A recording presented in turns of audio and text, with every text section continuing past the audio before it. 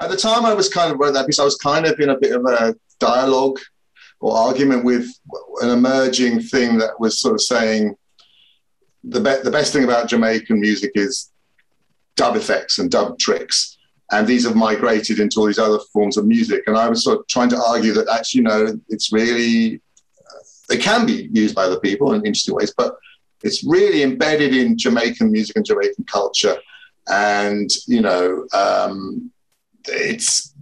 that's where it's richest, is where you have the song, but it's sort of perforated and by dub effects and kind of turned, it goes in and out of melody and into this sort of ethereal waft of sound.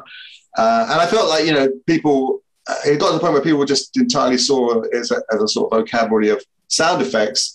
and not the fact that most dub music was bound up with music that was this militant